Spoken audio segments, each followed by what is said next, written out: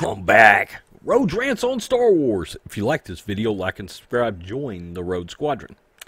Today, let's talk about Taika Waititi talking about The Mandalorian. This is via Lucasfilm.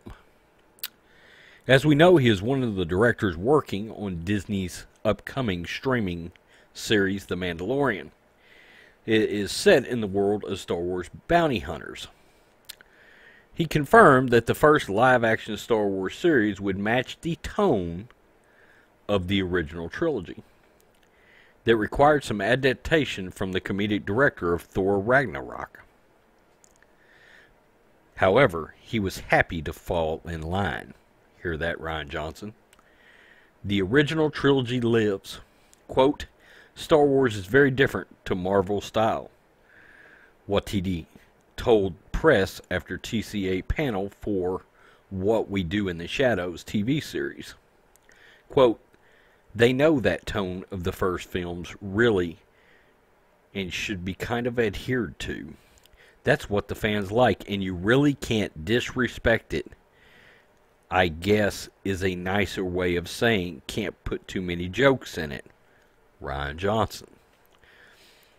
There's a bit, definitely, my tone is in there, the dialogue and stuff like that.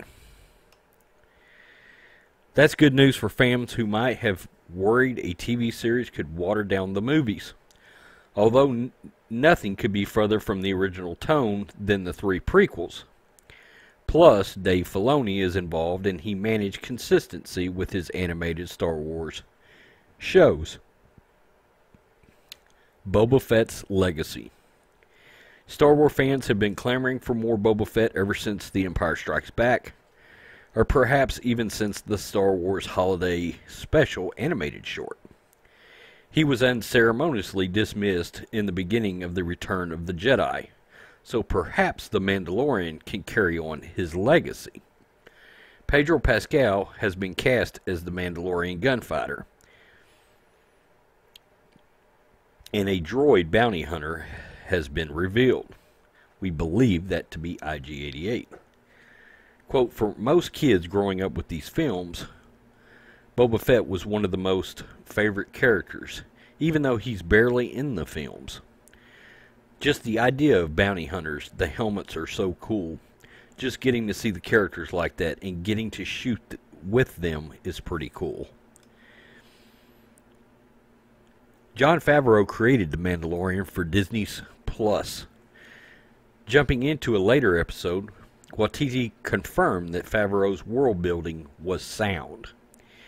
He also revealed a massive stormtrooper army scene.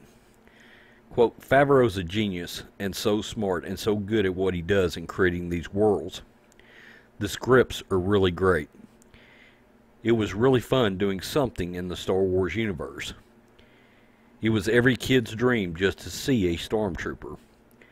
But when you're doing these scenes with like 50 or 60 of them, it's pretty amazing. I loved it.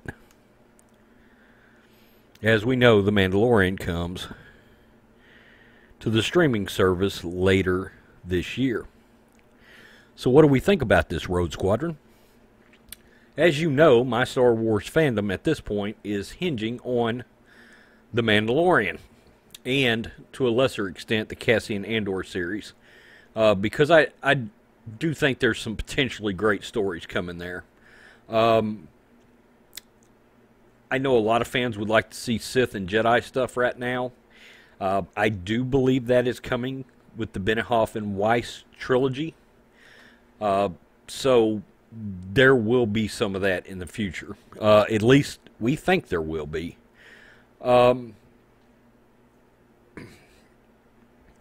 This show has an unbelievable amount of directing talent coming its way. Favreau is the showrunner. Filoni is directing. Bryce Dallas Howard is directing episodes. It looks like, much as I hate to say it, I believe this is probably where your next great Star Wars product is coming from, is this television show. And that's mainly built on the back of being able to have 8 to 12 hours worth of storytelling and character building. The film is actually considering doing a title reveal with the trailer at Star Wars Celebration, much like Marvel did with Avengers Endgame. For some reason, Lucasfilm, I guess, has determined that they feel this product is still as strong as something like Marvel right now. I think this is a poor move on Lucasfilm's part. They need to understand we were coming off a fantastic film in Avengers Infinity War. So they had a lot of cred built up with Marvel fans and with, you know, us geeks in general. We got a really, really strong product. Unfortunately, we got a really poor product in The Last Jedi. So, I'm not sure I understand why Lucasfilm believes they can employ that strategy for Star Wars Episode 9. It seems to me like we need a teaser. It seems to me like we need a title. It seems to me like Lucasfilm might want to understand that Star Wars is severely wounded right now. And if they have confidence in their product, they better do something to show it. Because right now, we are losing confidence in the product as fans. If you like this video, like and subscribe. Join the Road Squadron. Peace, I'm out. Till next time.